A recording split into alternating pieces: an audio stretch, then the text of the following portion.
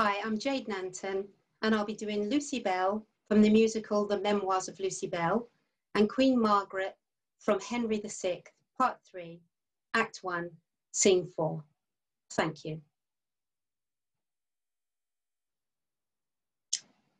I was asleep. I was numb. I didn't care. Life was easy. It just happened around me. All I had to do was show up. I was all right. I told myself I was all right. The new friends I'd acquired loved the party lifestyle. I loved not thinking. We made quite the team. All the money I made from waitressing went straight into the hands of good times. Yeah, before I gave Therese what I owed her in rent money. She was not happy. I didn't care. She was just a haze, an angry, shouting haze, who kicked me out. So I moved in with my friends. There was a man. There always is.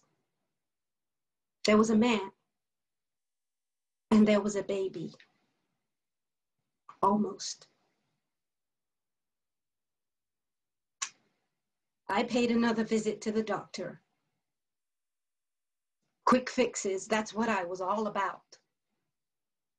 Quick fixes and hiding. Hiding from myself, hiding from everybody else, hiding from the fact that I was alone and heading down a bad path.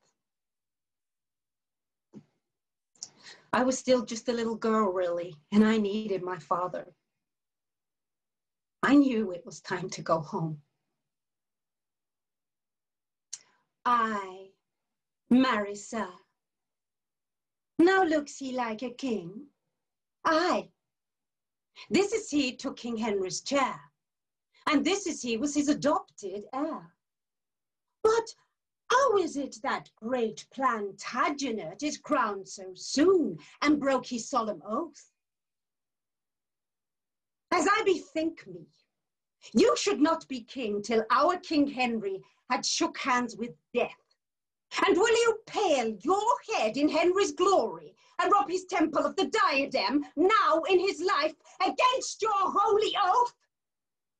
Oh, 'tis a fault too unpardonable. Off with the crown, and with the crown, his head. And whilst we breathe, take time to do him dead.